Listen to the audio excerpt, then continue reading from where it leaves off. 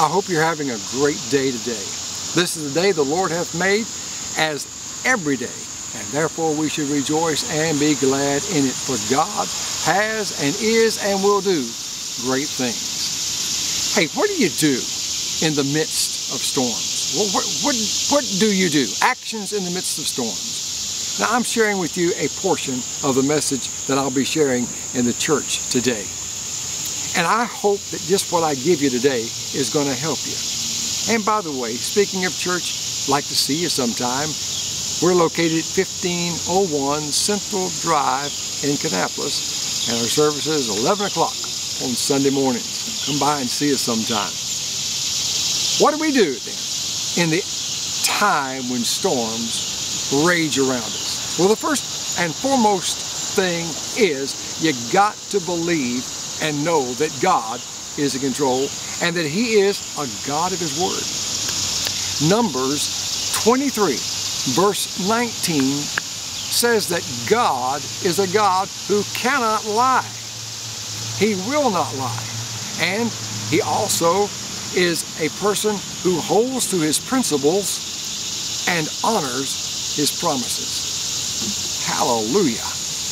I believe that when Daniel was put into the lion's den under the order of King Darius, that when he was going in there, King Darius said, "Oh, Daniel, I trust that the God in whom you've served continually will deliver you." And you know, I believe that word held, anchored, encouraged Daniel the whole time, because I believe it echoed in his mind over and over again, God will deliver me. You know, so many times we think, hey, I'm a child of God and nothing can go wrong. Kind of reminds me of that movie, Westworld. A perfect world where nothing can go wrong, go wrong, go wrong. Well, it's the same way if you have the notion that everything is going to go great all the time with you because you're a child of God. Wow, you got another thing coming. Do you think that coronavirus that we're having to deal with is a respecter of persons? It sure isn't. Just because you're a child of God doesn't mean that the virus is going to skip over you. No, we're all subject to it because the Bible says it rains upon the just and the unjust. When it rains, it doesn't just rain on the Christians' gardens. It rains on the unjust gardens as well. So it rains upon the just and the unjust. And Jesus said in John 16:33, "Do not fear." He said, because in this world you're going to have tribulation. But be of good cheer. Be of good cheer in the midst of tribulation. Come on, Jesus. But He's right, because He said, I've overcome the world. And because He is an overcomer, He makes us an overcomer as well. Because greater is He that's within me than the trouble that's in this world. In the storms, I believe that we can feel somewhat like Paul did in 2 Corinthians chapter 4. Now, I believe Paul was a man who was probably more knowledgeable concerning the things of God than anybody in history or anybody that ever will be. And yet Paul said, we are hard pressed on every side, but we're not crushed. We're perplexed, but we're not despaired. And we're persecuted, but not abandoned. And we're struck down, but we are not destroyed. Wow. You know, the disciples, when they were on the ship, Jesus was with them. And you'd think, well, if Jesus is with me, hallelujah, nothing's gonna harm me. I'm not gonna have any storms. But Jesus, in the midst of the disciples, a storm came anyway. And the disciples feared for their life. They thought, what are we going to do? Hey, Jesus, what are we going to do? And of course, Jesus spoke to the storm, and the storm was stilled. Now, as long as the disciples focused on the storm, they were full of fear. Now, if they kept their eyes there, they're going to live in fear. But if they cast their eyes upon Jesus and understand who He is and what He can do and how much He loves us, then we're going to realize that even in the midst of the storm, we're going to be okay. They had confidence and they had assurance that built up in their life. Peter, another guy who was out on a boat with the disciples, and it had to be dark. And in the midst of that darkness comes a storm. I mean, it's one that they feared for their life. And in fact, when Jesus came walking on the water to where they were, Jesus had to say, "Don't fear, it is I. Don't be afraid." And Peter looked at Jesus and said, "Hey, Jesus, that's you. Let me come out there where you are." And Jesus said, "Come on." And Peter got out of the boat, and he did walk on the water. And he was doing pretty good until he felt a strong wind, which got his attention, and he turned, and I can just see him looking at a wave, thinking, "Oh man, I'm going under." And under he went. Why? Because he got his eyes off of Jesus. Now, Jesus is the promise. And he got his eyes off of Jesus, and as a result of that, well, he began to sink.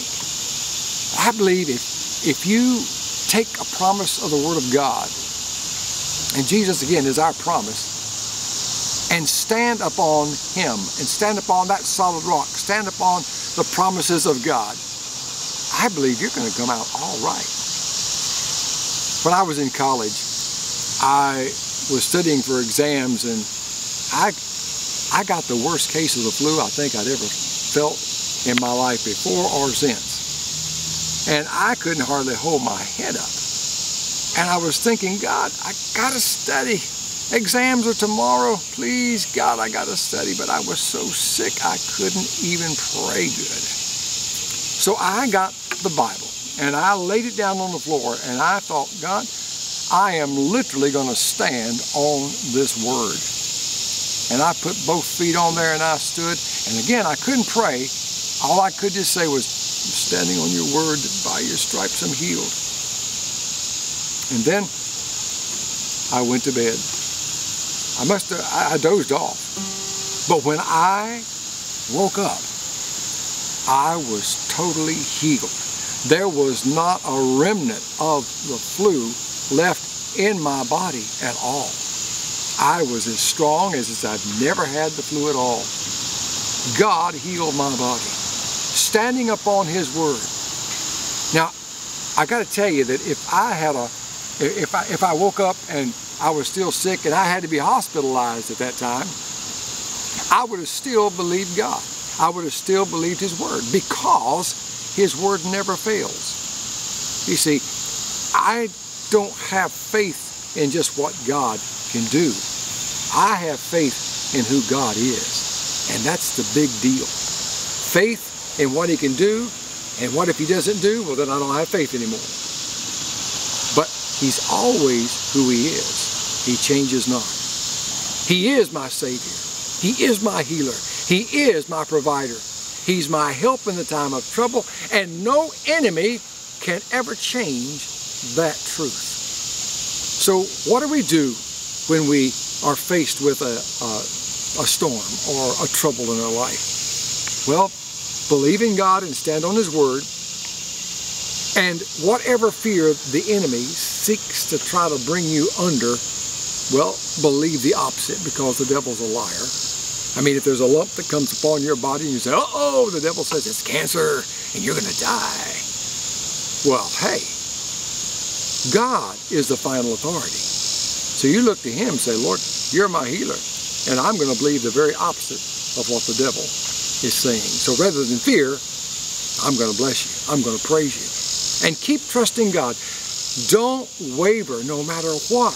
Don't waver. Remember, Jesus, when he was tempted, he said, "It is written." And I believe what's going to keep you steadfast, unmovable, is the Word. And you quote the Word and say, "It is written," and then give the scripture you're standing upon. And quote that promise. Quote it out loud. And watch what you say by way of negative. You know, there's some people that they can't talk unless they tell you something negative.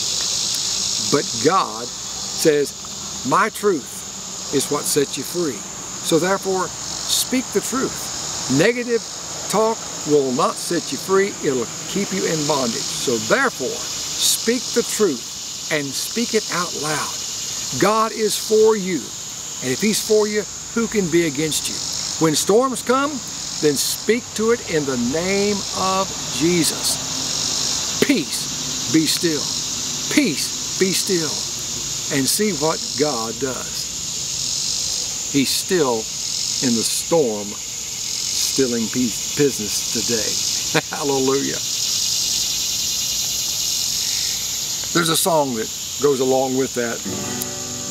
I missed my grandboy today, but this song is an old song, but it's got a great truth.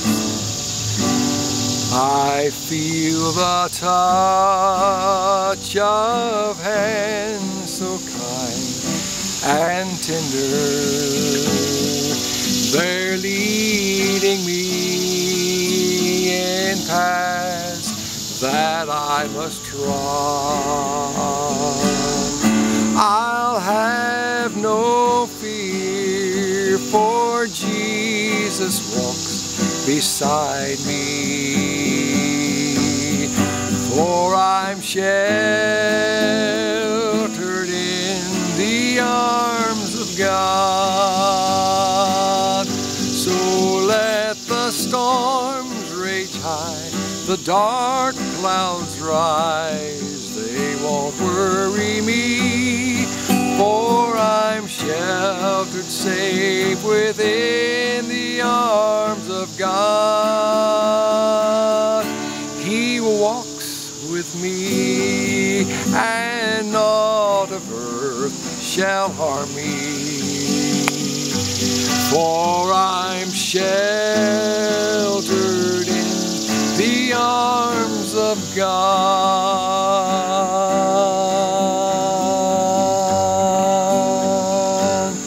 Soon I shall hear the call from heaven's portals.